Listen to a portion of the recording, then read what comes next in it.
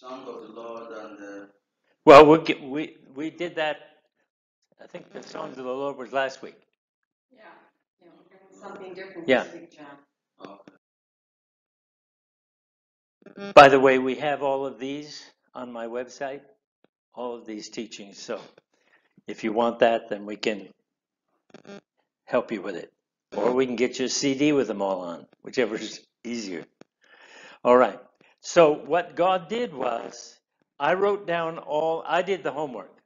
Remember, the homework is doing what God says. Then I take it back to Him and say, Lord, I don't understand what I'm reading. And what He would do is take a principle from each scripture and give it to me to teach me about the prophetic. Any way that God has ever spoken in Scripture, He is the same yesterday, today, and forever. And that's why when I look at Scripture, I don't look at it as a time issue. In this dispensation, they did this, but it's no longer good for this dispensation. I look at the principles of God and how did God move? Yes, in each dispensation, He used different vehicles, but the principles of God are the same. One of the things that we talked about last week, in every generation, there is a new sound. There's a new sound of worship. And if we do not recognize that sound, that fresh sound, we might not hear God with that people. And so we've got to be able to listen to what God is saying, and is what I'm hearing according to the principle, not according to the specific. And the reason we have denominations is we've gone according to the specific and left the principles alone. And so God is correcting that. God's going to bring His body together. In some senses, whether we like it or not. Because He said He'd do it. It's just, I often say, hurry up, God. Okay? Now in Job 12, 7 through 9. But ask now the beasts, and they shall... Wait a minute. Ask the beasts, and they shall teach thee, and the fowls of the air, and they shall tell thee. Or speak to the earth, and it shall teach thee, and the fishes of the sea shall declare unto thee. Who knoweth not in all these things that the hand of the Lord hath wrought this? Number one, beasts. God drawing our attention to something in the animal world and highlighting a prophetic interpretation of it. Second of all, the fowls of the air. The same principle applies. One of the things in Scripture is it talks about clean and unclean beasts. And when God uses those in a dream, in a vision, or draws our attention to it and speaks from it, we need to understand that. Okay? The earth, its structure, its growth patterns, the geography, all of those things. I remember one time the Lord said to me, Bill, how many have read the Scripture, out of your innermost being shall flow? What? Rivers, plural, of living water. And so I'm seeking the Lord, and the Lord said there are 7 rivers in God. And of course, being the antagonist that I am, I said, no, they're not. He said, study out the rivers that I name. And guess what? God was right. There were 7. And God wants at least one of those, if not several of those, to flow out of the believer as he or she matures. Okay? So then he said, now I want you to see, this is what I call internal geography. He said, I want you to study the mountains. And I thought, well, there's Mount Aaron and there's mountains in the promised land. And the Lord said, no, I want you to study my 7 mountaintop experiences when I was here on earth during those 3.5 years. And it turned out there were 7 mountains. And God began to deal with me and say, look, when I speak something to you and I use geography, you've got a world within. Ecclesiastes 3:11 says, God has made everything beautiful in his time and has put the world where? In our hearts. And I thought, huh? The world external cannot get you if the world internal has been purified.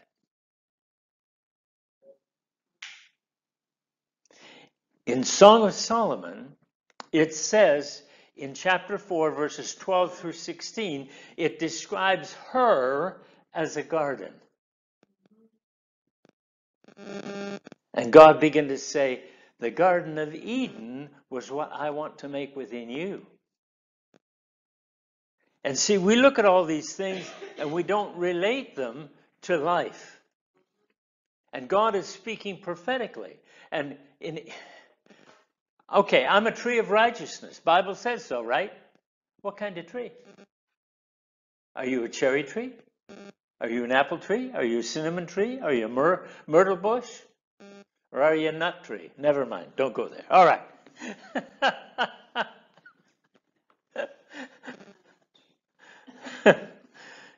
But are you hearing me? The earth can speak to us. The beasts can speak to us. God can use those. And the fish of the sea, God can use those to speak to us. But we have narrowed it to a thus saith the Lord. Oh, I better not go too far. Proverbs 30 and verse 1. The words of Agur, the son of Jacob, even what? The prophecy which the prophecy the man spake unto Ithel, the son of, or even unto Ithel and Uckel. Proverbs 30:18. Now everything after that, Proverbs 30, is prophetic. Have we looked at Proverbs 30 and the way of the eagle in the air? There are 3 things which are too wonderful for me. This is Solomon. Yea, for which I know not. The way of the eagle in the air. It's prophetic. And we know that because in Revelation chapters 4 and 5, one of the faces of the cherubim is the flying eagle. Okay?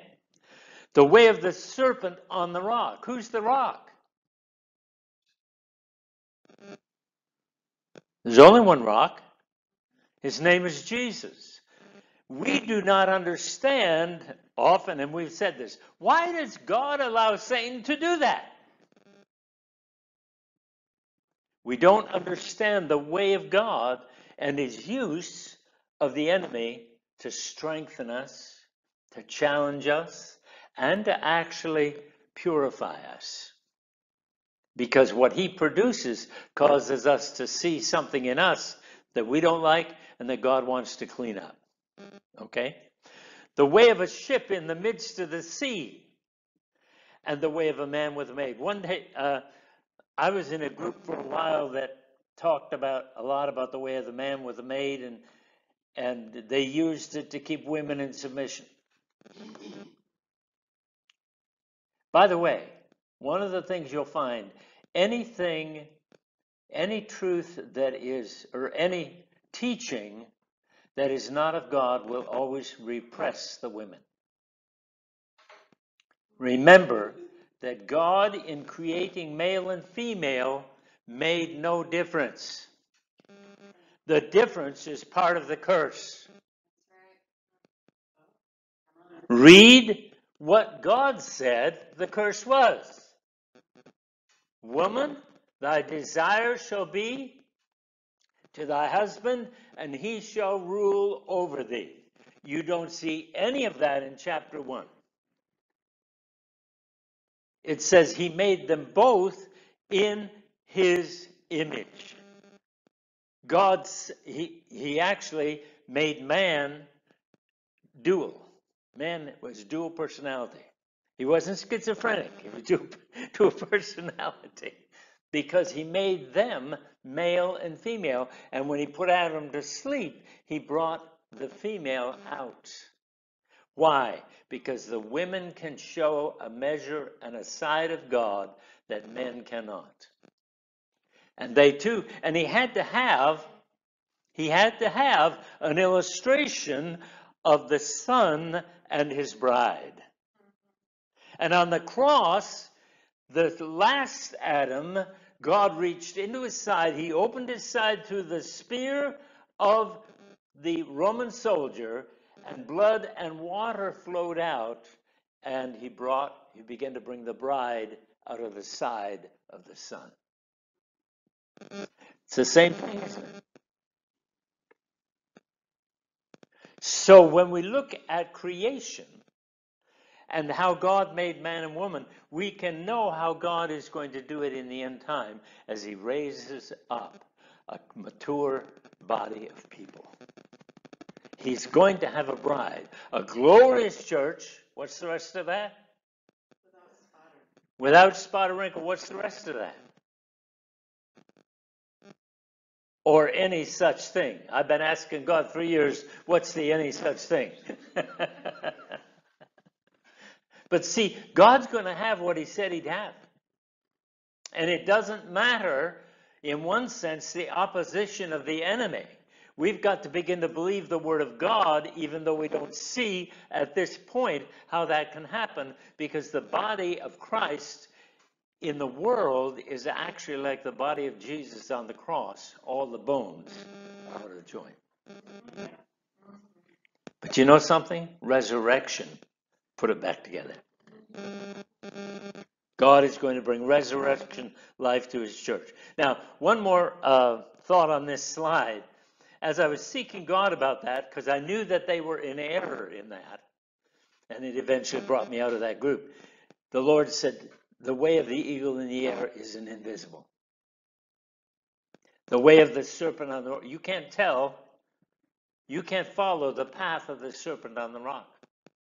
It's an invisible. The way of the ship in the sea is an invisible. And the way of a man with a maid. Why did that fat man, or why did that beautiful lady fall in love with that fat man? The way of a man with a maid. Not understandable. It's an invisible. And so God takes these things, and by the way, there's quite a few animals in Proverbs 30. And the scripture says every one of them has a prophetic element to it. Okay? Now, I've done studies on all three or all four of those, but we haven't got time to go into that. It is prophetic symbolism. And because Proverbs is a book of the end time, a book of the maturing of the sons or maturing of the church, we are going to see God use every one of these in Proverbs 30. Verses 24, 28, there are four things which are little upon the earth, but are exceedingly, what? Wise. The ant are a people not strong, yet they prepare their meat in the summer. The conies are but feeble folk, yet make their houses in the rocks. The locusts have no king, yet go they forth all of them by bands. And the spider taketh hold with her hands, and is in kings' houses. Back in 1981, we came home from Christian Community. And I'm going through a number of things, and the Lord said, I want you to set aside your study of the scriptures and study the ant. I rebuke the devil. He said, do you want to be wise? I said, yeah, I want wisdom. He said, then I did not ask you or suggest it. I said I think it's Proverbs 6, go to the ant, thou sluggard Bill. Consider her ways and be wise. That's a command that is not a suggestion. So I took 6 months and I studied the ant, produced a 75-page workbook. And I came out of that a lot wiser than when I went in. Because God began to show me types and shadows that are prophetic of things in the end time and in the body of Christ. I haven't got time to go into that, but it's a phenomenal study. Now, okay, prophetic symbol, the ant, the coney is actually related to the hippopotamus. Okay? But what is the relationship that you need to study there? Because you stay within the I call them the parameters that God gives. The relationship of the coney to the rock. The coney is so small that when the predators come, he backs into a hole in the rock and is safe because the predators can't get him. His relationship to the rock is the prophetic issue there. The low and they're feeble folk. By the way, that's what in Nehemiah's day. That's exactly what Sanballat and Tobiah called the Jews. What do these feeble Jews? Will they do this? And of course, the answer was yes, they're going to do it. Because their dependency is upon the rock of Israel. The locusts have no king, yet go they forth all of them by bands or by armies. That word bands is armies. They have no king. They have no visible leadership. By the way, that's an awesome study as well. The spider takes hold with their hands and is in king's palaces. When we lived in Canada, we bought an old house. I mean, an old house. It was built in about 1855. And it had a basement, or a cellar. It didn't have a basement. A basement is blocks and nice cement floor. A cellar is ground floor, and you know. And every time we had to go down where we had the soft water softener, and our well was in the basement as well. You'd walk through the spider webs, and you'd get them all out of there, and you think you got them all, and half an hour later you have to go down again for something, and you walk into the spider web. The tenacity of the spider. And he is in kings, or she is, it's a she is in king's palaces. And usually you'll find, in all honesty, women have more tenacity than men. We may not like that, but that's usually true, isn't it? Proverbs 30, verses 29 and 31. There be three things which go well, yea, four are comely in the going. A lion, which is strongest among the beasts and doesn't run away from anybody. Thank God he's the Lion of the tribe of Judah. A greyhound. What are they known for? Speed. A he-goat. That's the one that always makes excuses. Yes, but. Yes. And a king against whom there is no rising. Okay? So, as we look at these are all prophetic. They're not just mentioned because he didn't understand them. They are prophetic because the beginning of the chapter says, this is a prophecy. In Proverbs 30, 18 and 19, the key to understanding the prophetic symbolism there is the phrase, the way. The way in which in each case is an invisible, directing our attention to the Holy Spirit to reveal the invisibles to us and apply that revelation to our lives and the lives of others. We have got to begin to move from the visible to the invisible. If I could put it this way, you are going to live in the invisible for eternity. You don't want culture shock when you get to heaven. Okay, it's important to be reminded that this chapter of Proverbs calls it prophetic. And I believe that we can read that and go back and say, okay, God, you said it's prophetic. What in this chapter are you calling to me for? What is witnessing with my spirit? How do you want to speak to me from any one of these animals? And he may, like he did with me, say, the ant is yours.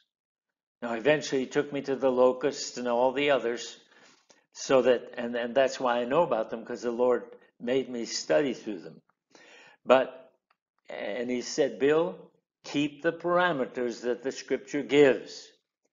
There's a fellow that wrote a book of types and shadows, and I mean, the book is tremendously done. Professional with glossy pictures, whole 9 yards. But he went outside of what the scripture says about these different animals. He used the ones the scripture said, but he went outside them and drew other parallels. Those other parallels are not necessarily valid.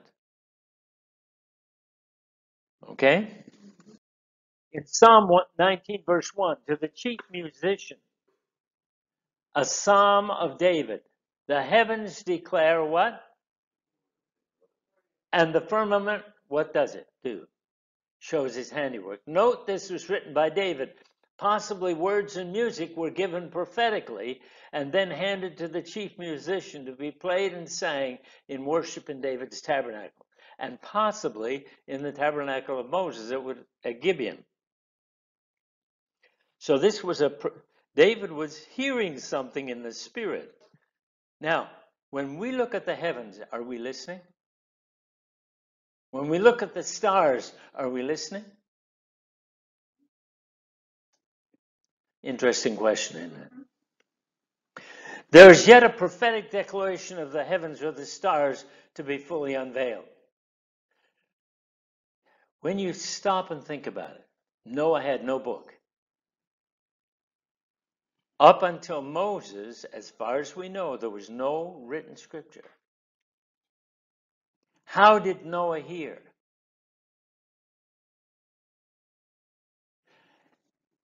In that, how did the wise men, how were they able to interpret the signs in the heavens? As far as we know, they were not in relationship with God. But God spoke to them through astronomy, not astrology, astronomy. Because they were observers of what the heavens declared. Are we hearing that? And so God will give us specifically, individually, certain focuses through which he will speak to us.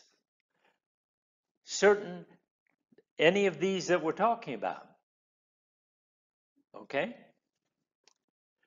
Now, it's quite possible that Noah and Abraham both heard from God through the stars of the heavens, as did the Magi at the birth of Jesus.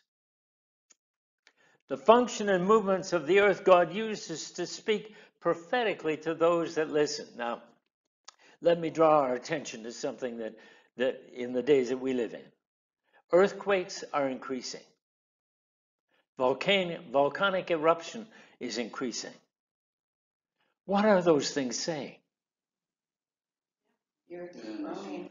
The earth is groaning and travailing. Now, wait a minute. When I go to Matthew 24 and I begin to read, it says, these are the beginning of sorrows, or it can be translated clearly from the original, the beginning of birth pangs. God is birthing something in the earth. And when we hear of earthquakes increasing, we hear of volcanic eruption increasing, we hear of floods increasing, we hear of increased hurricanes and increased violence in the earth. And I'm not talking about violence by humans, I'm talking about violence by weather. What is it? It's the earth groaning and travailing. And that means that the plan of God is almost ready to be fully birthed. The woman does not usually have birth pangs in the first month. She has morning sickness, but not birth pangs. But when the earth begins to travail, God is speaking. But if we're not reading the signs of the times, then we're not going to hear what God is saying. Now, three out of the four faces of the cherubim in Revelation 4 and 7, the lion, the ox, and the eagle, are animals, and according to Revelation 5:10, they're prophetic of companies of people. Now listen. Listen to what this says. And we want to read it slow, and we want to catch it. Revelation 5:6-10. And I beheld, and lo, in the midst of the throne and of the four beasts, and in the midst of the elders stood a lamb, as it had been slain, having 7 horns and 7 eyes, which are what? The 7 spirits of God. That's a whole nother study, isn't it? Sent forth into all the earth. And he came and took the book out of the right hand of him that sat on the throne. And when he'd taken the book, the 4 beasts, who? The 4 beasts and the 24 elders fell down before the Lamb, having every one of them harps and golden vials full of odors, which are the prayers of the saints. Now, and they, who are they? And they sung. Who are they? The 4 beasts and the 24 elders. Now, that's important to see because of their testimony. How many know that we overcome by the blood of the Lamb and so listen to their testimony. And they sung a new song, saying, Thou art worthy to take the book and to open the seals thereof, for thou wast slain and hast redeemed who? Who's us? The 4 beasts and the 24 elders. So although there may be, and I'm not saying there aren't, although there may be 4 literal beasts, in fact there are, and 24 literal elders, there's a greater meaning, another layer of meaning here. Thou hast redeemed us. These 2 groups, or 28 groups, whichever way you want to look at it, represent a redeemed people. Now, they have been redeemed how? By the blood of Jesus out of every kindred. How many kindreds? How many tongues? There are 2,000 languages that have never been written yet. Okay? And people group. How many people groups? How many nations? And thou hast made us unto our God kings and priests, and we shall reign on the earth. How many know there's a lot of teaching in that verse? Okay? But we need to see that there's companies of people, that the 4 beasts, although they are symbolic, I believe they're literal beasts, they're literal creatures, call them that. Creatures in the heavenlies that have the attributes that are given to these 4, given to the cherubim. They also represent a group of people within the body of Christ that God is making something out of. Remember, they said, Thou hast made us. Not we have made ourselves. Not we have tried to get this. We've done this by our own. It's Thou hast made us. Now that speaks of a process, doesn't it? We could say, Thou hast processed us to become kings and priests, and we shall reign on the earth. We are in process. We may not like it. Some days we don't understand it. But we're Revelation 4 and 7. And the first beast was like a lion, the second beast like a calf, the third beast had the face of a man, the fourth had a face of a flying eagle. Those are also found in Ezekiel 1:10 and Ezekiel 10:14. The same description. The face of man is the type of the gospel of Luke and one of the standards of Israel. When Israel went forth to war, there was a standard that went with them that had the face of a man. The face of the lion is the type of the gospel of Matthew, where Jesus is presented as the king and the lion of the tribe of Judah. That was also Judah's standard, the lion. The face of the ox is the type of the gospel of Mark, the servant son, and also one of the standards of Israel. And then the face of the eagle is a type of the gospel of John, the divine son, and one of the standards of Israel. One day the Lord said to me, Bill, these are also, if what we just read in chapter 5 is true, these are also aspects of the gospel that people have let me work into their lives. There are companies of people who are going to show forth the Son of Man. There are companies of people who are going to manifest the Lion of the tribe of Judah. There are companies of people who are going to be servants.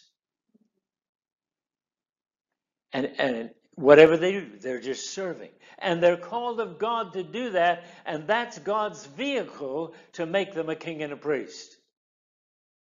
And then, of course, there are those who are going to have revelation of the divine Son and manifest that in the earth. And it will be their vehicle to being made kings and priests unto God. Now, the four faces represent four companies of people who will be walking in the fullness of the gospel, through whom God will release the everlasting gospel of the kingdom. In Matthew 24:14, and this gospel of what? Not the gospel of salvation, it's included.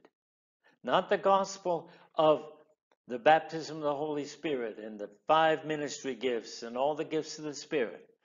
But there's a gospel of the King and his kingdom that is yet to be released in all the world for a witness unto all nations. Then shall the end come. God is beginning to deal with people about the difference between the church, and the kingdom. The church is a vehicle of God to bring us to the kingdom. Okay? In Revelation 14:6, and I saw another angel fly in the midst of heaven, having what?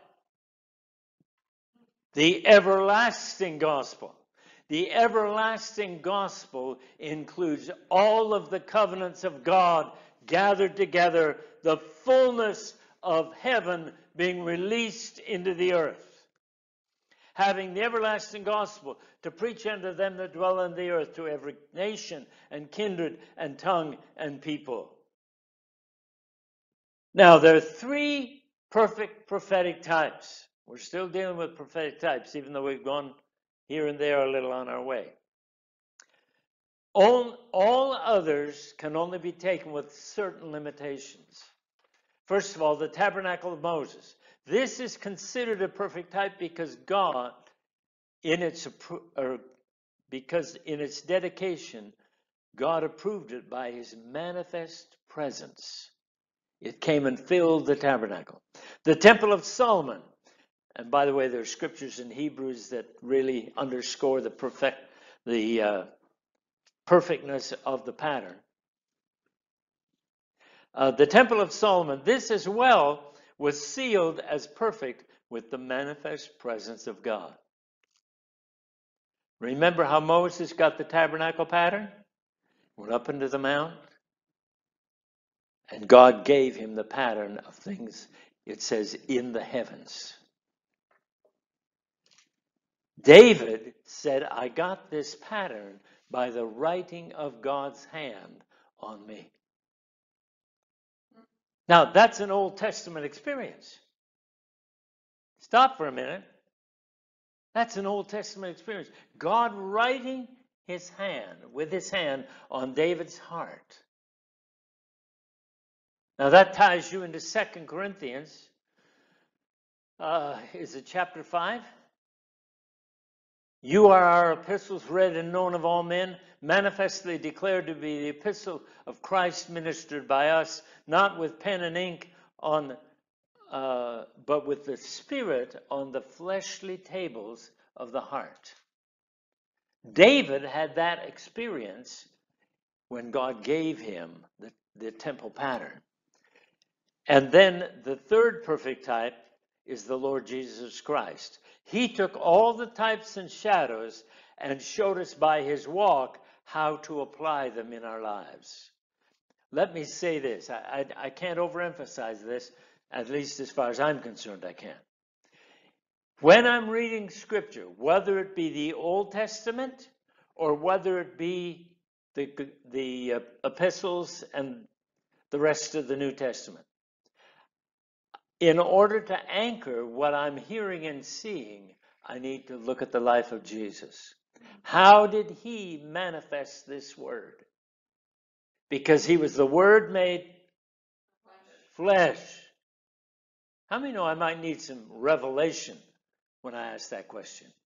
I might need the Holy Spirit to lead me to an incident in the life of Christ in the Gospels, and I might need to see that in the light of the fact that he was walking out some aspect of the Word. One of the problems in the church is church discipline. One of those nasty things, right? How did Jesus do church discipline? We go to Paul and we say it should be done this. But how did Jesus do it? And so we need to go back and see, yes, I agree with what Paul said. Now, where can I find what Paul did in the life and outworking of the life of Jesus? Three perfect prophetic types. If I can find it in the tabernacle of Moses, the temple of Solomon, somehow expressed in the life of Christ in at least seed form, then I can call it a true type and shadow. This has kept me from error. This statement, when God gave it to me, this statement has kept me from going into error. I often say I've been on the edge of truth or the rim of error, whichever you want to call it. I've walked there, but it's this statement that has kept me from going over the edge and going off into error. I might see it in the tabernacle of Moses. I might even somehow twist it in the temple of Solomon. But if I can't see it in the life of Christ, then what I'm seeing is not true revelation. Okay? So let's pray. Lord, would you teach me your symbolic language for me? I want to be one who learns to search out the matter. Holy Spirit, teach me how to do that. Some of you will search it out devotionally. That's right. That's okay. Some of you will search it out almost like an academic, scripturally, approaching it academically. But God will teach you and lead you how you are to search it out. Holy Spirit, teach me how to search out the matter. I give you permission to develop our special combination of language symbols conveying your will, mind, and purpose to me. Thank you so much that you love me to the extent that we can have our own special language. Thank you for the great varieties of ways you speak. I love you, Lord. And everybody, amen. I hope that helps.